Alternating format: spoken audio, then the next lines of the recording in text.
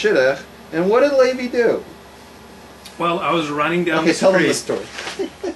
to meet up with Rabbi Raps for dinner, and this woman in kind of a beat-up old van, this kind of old woman, looked a little suspicious.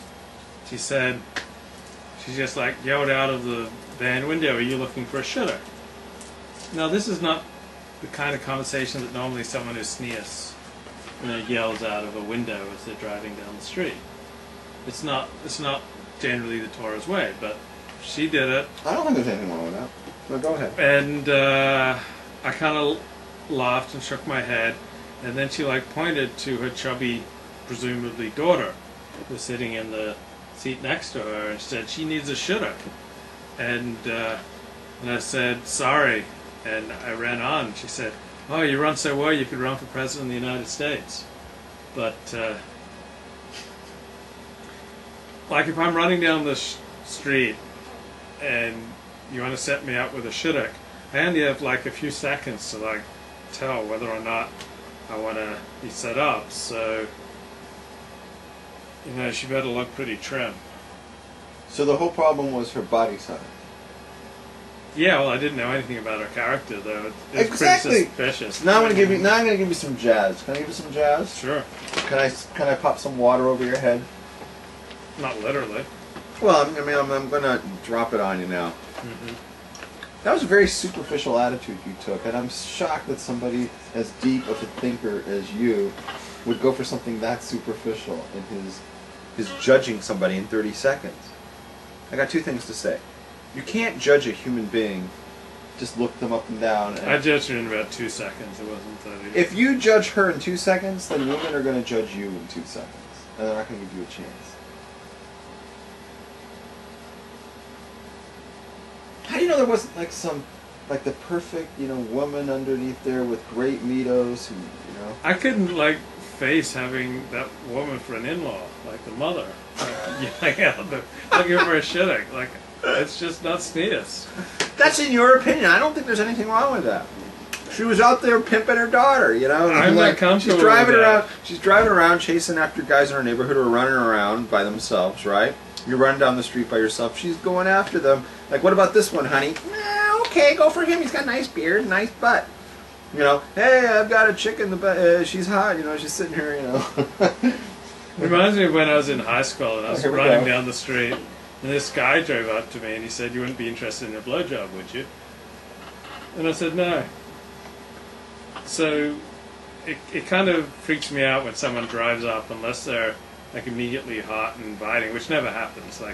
Never happens that someone who's hot doesn't need to drive up and down streets and yell out at strangers, you're looking for a good time. So just that someone would do that, that they're desperate. All right, here's my thing. Here's my other half of it. What would it have hurt just to go up to the car and said, "Oh, that's really nice of you. I'm really flattered," and just talk to them for 30 seconds and say, exchange phone numbers, and then give her a call later, and then you like Pico Cafe, right?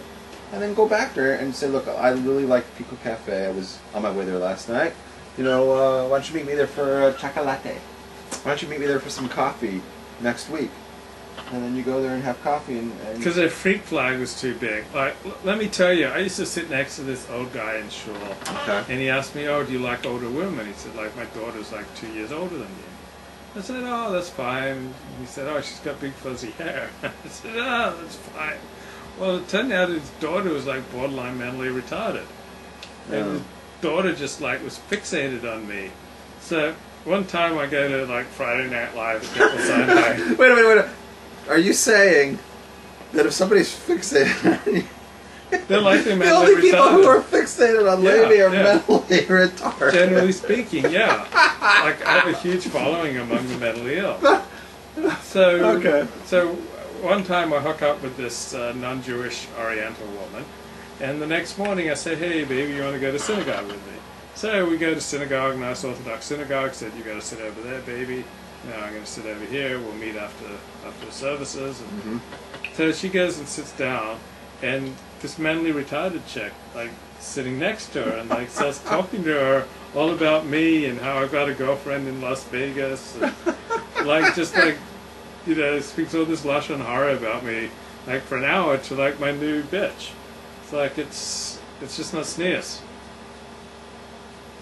So that's your reason that you won't get near this woman in the van. It scares me. Like, I don't like to be around the mentally ill.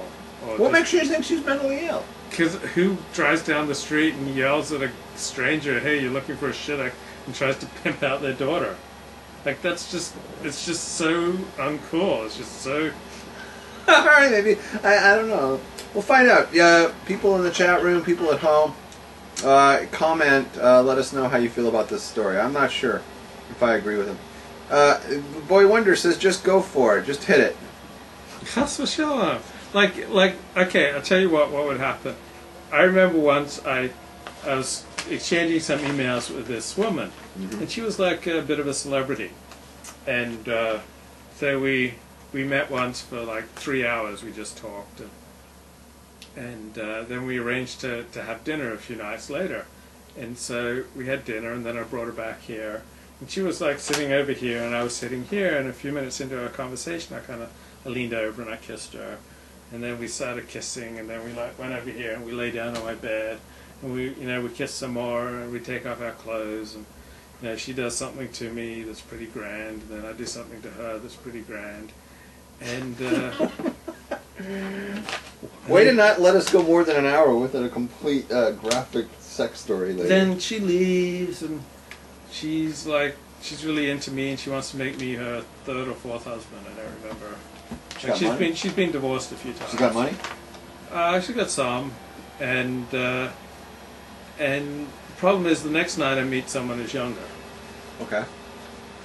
And so I'm trying to like slowly break it off with the older woman. But she doesn't take too kindly to that. Like, she gets really upset, and so she starts making all these blog posts saying what a lousy lover I am. She like calls me Thumper. And she said I just like kind of thump her, just like I was like kind of like what is it when you like drill into concrete? Sandblast? Oh, jackhammer. Yeah, she said I was like a jackhammer. Like the cricket that died. Yeah, she didn't mean it as a compliment either. Oh, okay. And she complained about the crickets. She complained about the crickets, and you still didn't get rid of them? And she complained that I put my hand over her mouth because she was screaming so loud. I didn't want the neighbors to hear. And she thought that was kind of like violating her to put my hand over her mouth while we were doing it. And so she like spills this all out on her blog. She calls my new girlfriend ugly, and like says all sorts of disparaging things.